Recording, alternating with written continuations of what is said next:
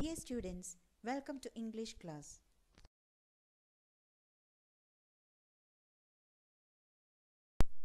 Today, we will be dealing with part 2 of poem 3 in your textbook Flamingo, Keeping Quiet, written by Pablo Neruda. In the first part of the poem, that's from lines 1 to 21, the poet emphasizes the need to introspect and bring in the spirit of brotherhood among the people of the world.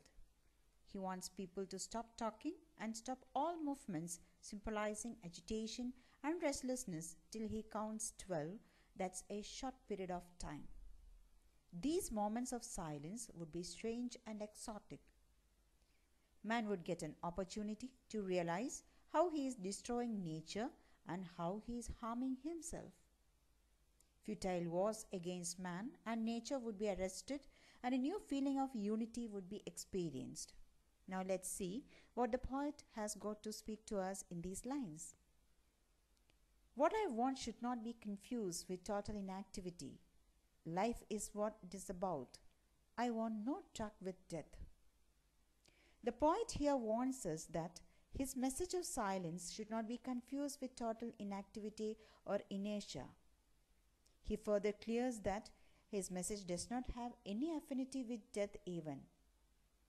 Life cannot be brought to a standstill under any circumstances. It's an ongoing process and it has to move on. He wants us to stop a while and feel the tranquility so that a positive introspection is done. Moving on to lines 27 to 34. If we were not so single-minded about keeping our lives moving and for once could do nothing, perhaps a huge silence might interrupt this sadness of never understanding ourselves and of threatening ourselves with death. Here, the poet emphasizes that man is single-minded about his own progress and advancement. He is so focused on his own development that he forgets to visualize the pros and cons of reckless advancement.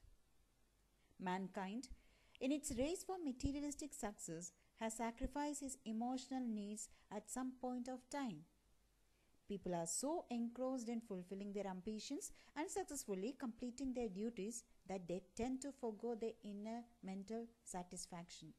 Thus, they tend to become sad and isolated. So let's see the further explanation. The poet wants everyone to take out just a few moments from their busy lives for themselves and for the natural world around them. He feels that if men are not so determined to keep lives moving all the time, the ensuing silence would interrupt sadness that has become so much a part of us that we do not even notice it. This sadness comes from not knowing oneself and always trying to achieve everything possible at the earliest out of an illogical fear of impending death. The last part of the poem, lines 35 to 39. Perhaps the earth can teach us as when everything seems dead and later proves to be alive. Now I'll count up to 12 and you keep quiet and I'll go. In the first line, the earth can teach us is an example for personification. The poet wants us to learn a lesson from the earth. The earth appears to be inactive, yet it is constantly and selflessly productive. After the cold, inactive, unproductive winter, spring arrives with bounty and vivacity. Men too could be productive and progressive without any aggression, selfishness, and the urge for destruction. They could care for nature as it cares for them. They could, after all their selfish actions, bring back a degree of nobility, thoughtful attitudes, and universal brotherhood. Likewise, our life will also bear certain meaning when we walk on the right path. That's introspective in silence. In the last two lines of the poem, the poet leaves us to introspect as if he himself has gone through the same.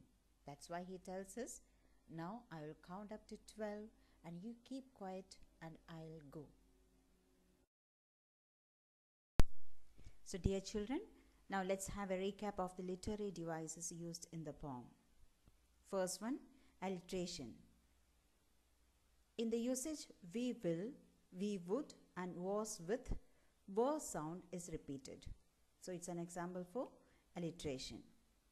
In sudden strangeness, sir sound gets repeated. His hurt hands, her sound, and in clean clothes, cur sound is repeated. Next literary device is metaphor. Example, in the shade, put on clean clothes. Assonance. Now we will count to 12 and not move our arms so much. Example for anaphora. Let's not speak in any language. Let's stop for 1 second. In these lines, the word let's is repeated and both the lines begin with the word let's. Not move our arms is an example for synecdoche.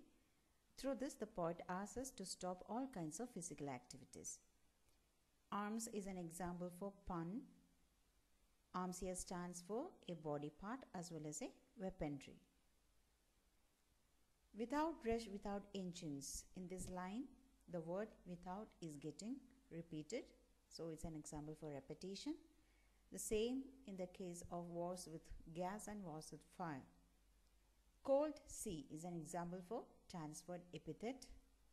Doing nothing is an oxymoron. Words having opposite meanings are combined together or used together. Antithesis. Example, as when everything seems dead and later proves to be alive. The usage of the words dead and alive. Then comes personification towards the end of the poem. Here, earth is personified. Students, please go through these questions and answer them in 30 to 40 words.